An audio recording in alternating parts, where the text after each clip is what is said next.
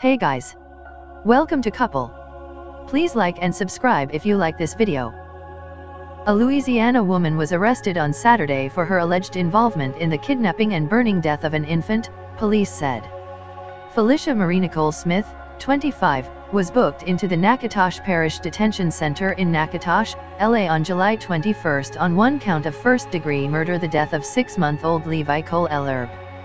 The Natchitoches Police Department said in a statement that Levi's mother, Hannah Barker, told them that on the evening of July 17, two unknown suspects came to her trailer and beat on her door.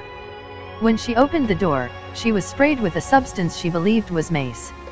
She fled the residence to escape the attackers, but when she returned, her baby was gone.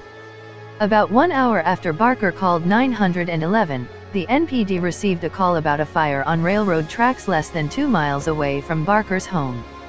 When police investigated the fire, they found Levi's body covered with burns. Levi was taken to the hospital in critical condition but died of his injuries. Police did not discuss a motive or whether Smith and Barker knew each other before the murder.